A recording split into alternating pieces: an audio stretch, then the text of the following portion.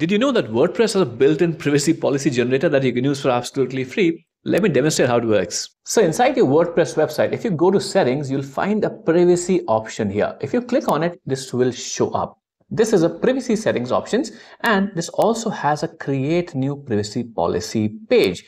So you can create a new page that will be used for privacy policy. Select the page and just click use this page, and WordPress will give you an option to automatically create a privacy policy. And you can also view the page here and also edit the page if you like. Now, if you try this on your site, you won't see this option, which is a cookie policy page. Why is that? Because I'm also using WP consent to add a cookie policy to my website. This is a website for WP consent. It's also a cookie banner plugin for WordPress. And I've recently done a full video on how to use WP consent to create a privacy policy, cookie policy, how to use them together, and also create a cookie banner on your website that actually works. If you're on YouTube, you should see the link here. Otherwise, just follow us and we'll post some reels about it. You can go watch that on our YouTube channel as well. Make sure to follow us for more website building advice.